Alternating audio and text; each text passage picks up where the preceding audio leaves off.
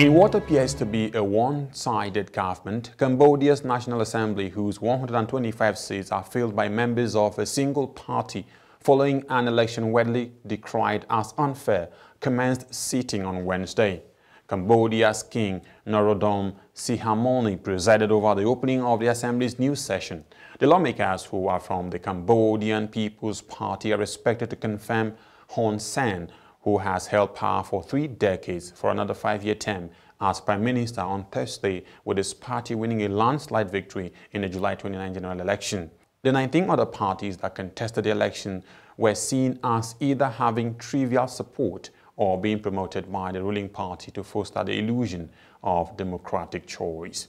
Meanwhile, the Cambodian National Rescue Party was disbanded last year by the courts in a move seen as politically motivated, and Hun Sen has aligned his country firmly with China in recent years, both politically and economically, allowing him to largely ignore criticisms from the West.